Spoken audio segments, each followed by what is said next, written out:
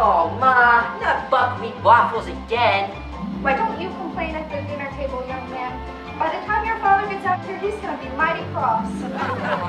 Good morning, darling. What's for breakfast? Oh, no. Buckwheat waffles again? You know I hate buckwheat waffles. Poor mother.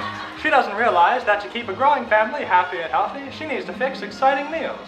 And what meal is most exciting and easy to prepare?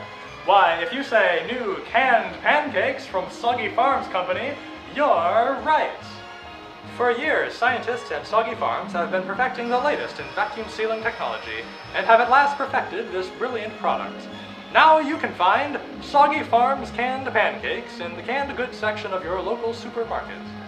Soaking in a rich, syrup-like substance, these vacuum-packed flapjacks are genuinely delicious and easy to prepare.